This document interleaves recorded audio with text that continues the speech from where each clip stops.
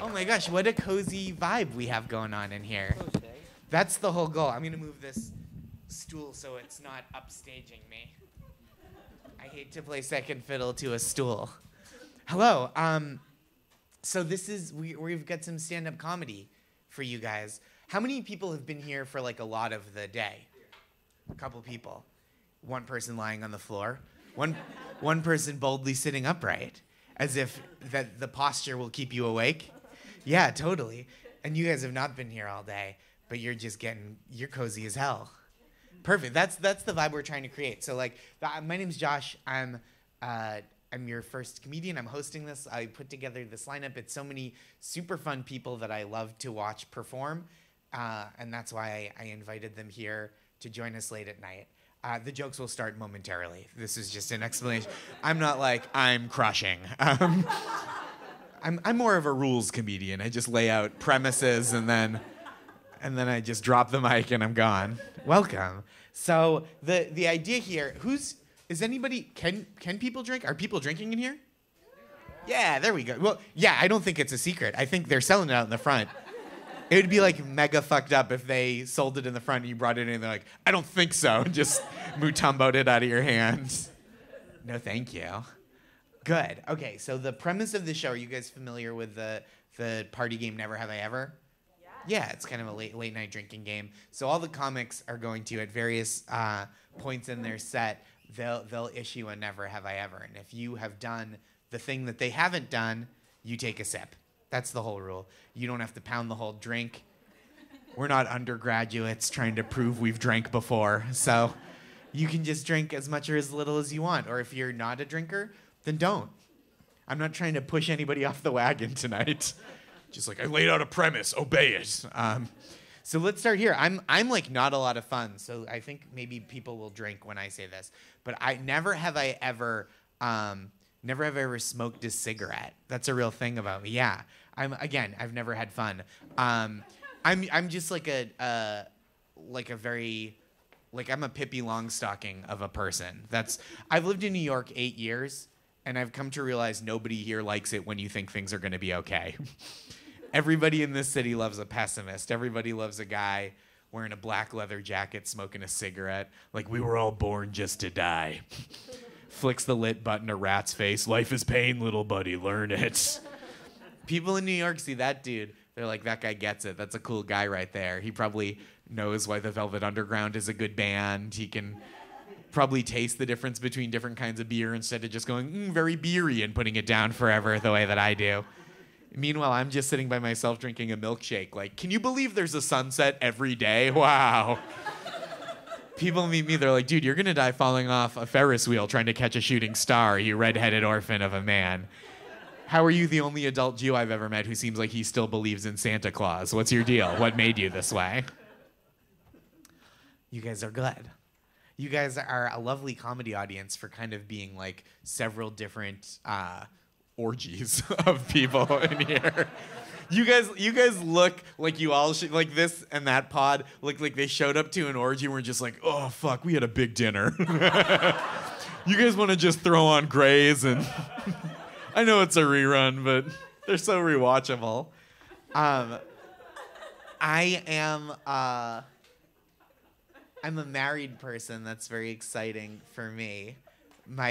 It's true. Thank you. Couple gentle applauses.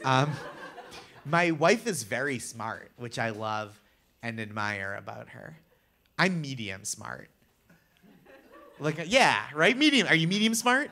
Absolutely. What would you say is the most, like, what's the top of your smarts? And this is not for me to make fun of you. This is for me to make fun of me.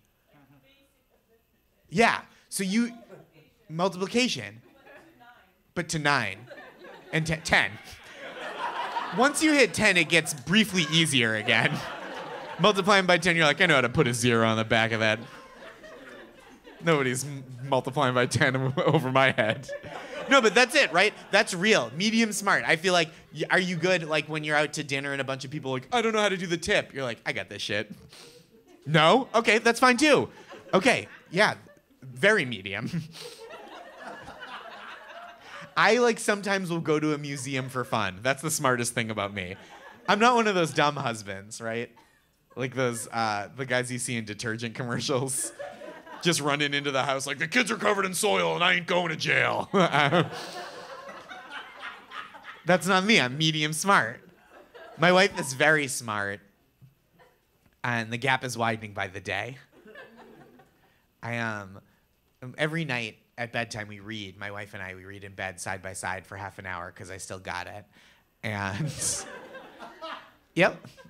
And every night at bedtime, my wife reads a book, not the same book. It's not like a religious thing. She like reads a book and then she finishes it and then she starts a new. I don't know. I'm explaining what books are to you guys. You all have seen or heard of books. You're at a WNYC event. If you haven't, what brought you here? Whatever. My wife reads a book is the point. And the whole time that my wife is reading a book, I will scroll ceaselessly, aimlessly through Twitter on my phone, which is the not reading of reading. So every night at bedtime, my wife gets 30 minutes smarter, more cultured, more empathetic. And I grow 30 minutes furious at things I can't control and don't understand.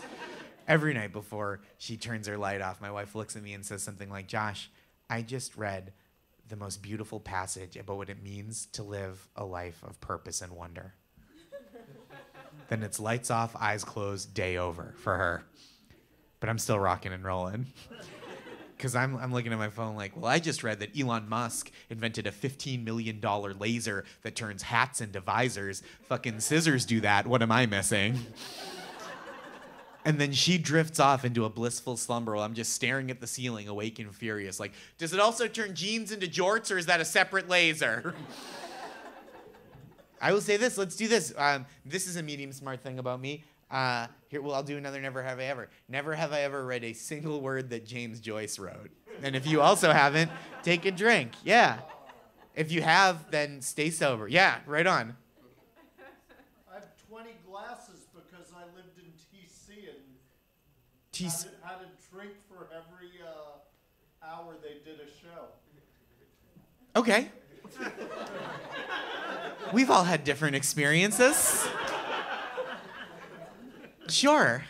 I love it. So if you have read James Joyce, you drink. Sorry, that's what I meant. If you haven't, like I have, yeah, you have. What have you read? Portrait of an Artist. That's you're a regular Pete Buttigieg in here. That's like a very public radio zing, isn't it? Let's talk about this. Thank you. I generally, when I say a word, I try to know how it sounds. I was burned too many times in my youth.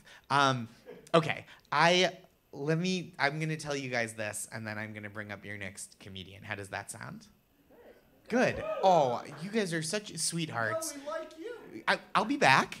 Okay. And you're gonna like all the other people. I promise. I can vouch for them all. They're all close personal friends and artists whom I admire greatly. And that said, I'm gonna tell you this before I skedaddle. That's how I leave. I'm gonna be vulnerable up here for a moment because I'm an artist. I'm very jealous of the relationships my female friends have with their hairdressers. That's vulnerable of me to admit. Every time a woman that I'm friends with gets their haircut, they post a picture on Instagram of it's her with the hairdresser in front of the salon like they just bought it together. And there's that day's newspaper to prove it's not a hashtag TBT, right? It's that day, fresh. And then there's always a very lovely, warm caption, very encouraging, very supportive of local business, right? It'll say something like, thanks to Becca at Curls Before Wine Salon for the fresh cut and color, hashtag new do, new you. That's so nice, right? And then the hairdresser comments underneath like, gorgeous, like you wouldn't say that, like you just did it. Of course you think it's good.